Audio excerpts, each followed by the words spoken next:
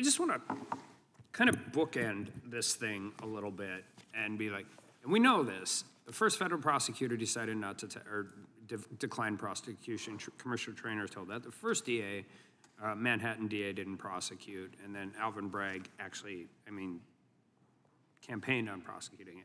And at the core, this is a false business record entries were used to cover up a conspiracy to promote an election by unlawful means.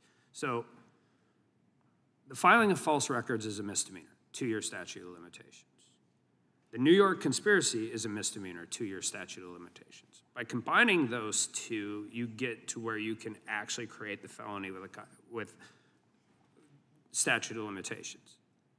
Outside of anything else and talking about political, not political, there's an unbelievably aggressive use of prosecutorial discretion. So the charged offense is the falsifying business records. The predicate offense is the New York concealing a conspiracy to interfere. But here's where my question comes in, and this is, I've actually read all the jury selections. The unlawful means is where we get this grab bag, right, Mrs. Foley?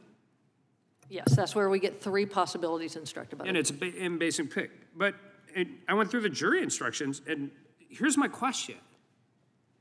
What elements of any of those predicate crimes are unlawful means? Conspiracy in and of itself is, so if you charge a second offense driving under the influence, usually the sentence for a second offense is different than a first offense. In order to get to the second offense, you have to prove the first offense beyond a reasonable doubt. Right. Now, in those types of cases, it's a certified record of a court judgment. You just put it in the record. I've objected to just about everything that's ever been put into court when I was doing this. It's impossible to object to that. So when we're talking about these unlawful offenses and these 3 picture things and dealing with the New York misdemeanor statute, that when you combine with the other misdemeanor statute, you end up getting to this felony and past the 2-year statute of limitations. But was the jury required to prove any of those underlying elements beyond a reasonable doubt to any of those crimes? Because I'm talking about the Fifth Amendment and the due process part of that. No, and in fact, based on the instructions, we don't even know which of those possible 3 areas of law the jury decided because they didn't have to be unanimous. But it's really more than 3 laws, too, by the way, because the tax laws that he instructed the jury on could include local, state, and federal tax laws. And by the way, the mention of local or federal tax laws had never been made at all before. At most, right, the prosecution had mentioned the possibility of state tax laws as being the first predicate, not the second.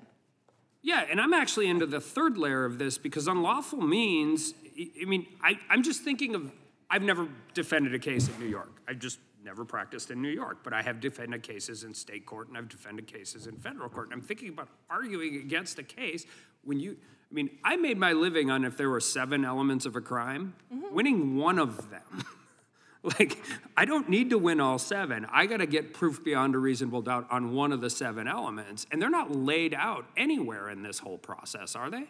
No, that's the problem. You don't know how the jury got to where they got at the end. In fact, you didn't even know how they could get there until they were instructed. And then once they were instructed, because they could, kind of pick and choose which of the unlawful means they wanted to base the New York election law violation on, you have absolutely no idea why President Trump was guilty of a felony based upon theories of 2 different misdemeanors. So I'm glad you said that because I was busy and doing all of these things, and I tend to not listen to the cable news rhetoric and on all of these different things because I've actually been in there, and I think they get it wrong a lot. Yeah. But I get through it, and I read it, and I'm just thinking, how do you possibly do this? And that's where I'm frustrated, and I'm frustrated with the rhetoric today, too, because I've been criminal of the administration of justice since 2003 when I got sworn into the North Dakota bar. I've introduced bills on exculpatory evidence, recording interrogations, crack parody in sentencing, acquitted conduct, all of these things, oftentimes working with the other side of the aisle. But the nearest I can think of, and I agree with you, and I appreciate you saying it earlier, the jury's only as good as the instructions they get. I do not criticize the jury. I get a little frustrated. Political demographics and all of that, I've dealt with that. I don't criticize the jury.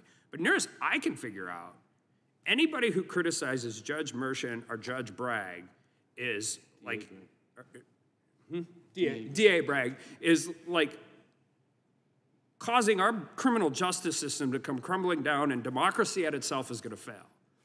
But Judge Cannon, Judge Alito, and Judge Thomas, completely on limits. You can do that whenever you want. So I think what it really means is if you don't agree with me, you're a danger to democracy. If you agree with me, you're perfectly acceptable. And with that, I yield back.